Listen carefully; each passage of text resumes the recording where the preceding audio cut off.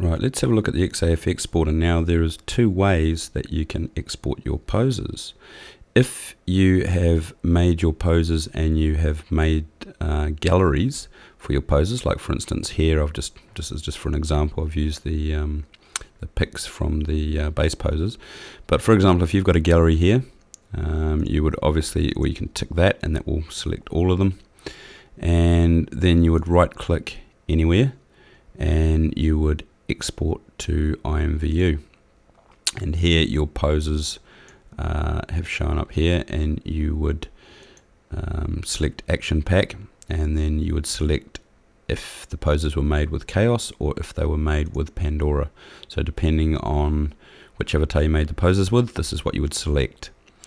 And after that you would give your product your project a name, call this pose pack 1, and then you would proceed and you would click on export to Imvu. And then once that has created that chicken file and put it into create mode, you'll then be presented with this dialog box, and it says pose pack 1 export to Imvu, please go to create mode to find your project. So if you go to create mode, you will find that in there, which we'll have a look at in a second. So that's pose pack 1. So let's do it the other way. If we go up to this is if you have not created a gallery and you just want to export some poses. So we will go up to the top left icon here, and then we will click on export to Imvu. Now we've already got these poses in here, but we don't want to use these ones again, and we don't want to use this name. So we will just highlight that in backspace, and we will clear all files, which will clear them.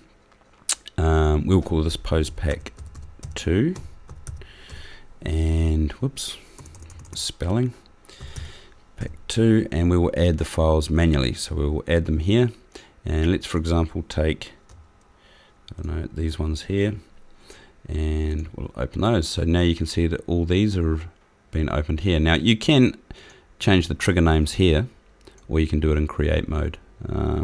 It depends how you want to do it. If you want to do it first, you can do it there. You can always change it later.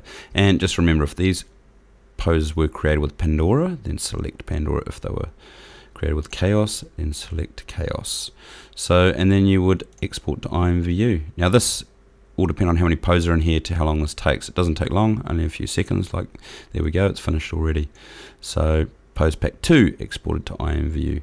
Please go to create mode. So that's in create mode 2. Now if we go to create mode, let's put down this for a second, and if we go into home and we go into create here, you will notice now we have the two pose packs. So if for example we open this one, you will see that it will open up, and there's the avatar. And if we look under the actions tab, here are all the poses. We can click on one, just push play, and there it is. So, and on the next video you'll have on the video tutorial, you'll see some more options and how to use all the assembles and actions in the next video. So check that one out.